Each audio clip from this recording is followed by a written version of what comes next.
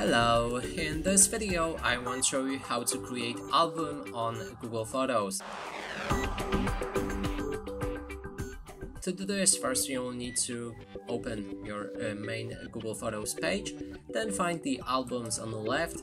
Now we can click on create album, enter the title,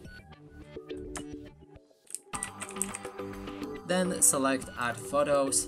You'll be able to select any photos from your Google Photos drive. Just pick, let's for example select those two, click on done, and this should create our album. Now when we go back, here in albums it should appear with its title name.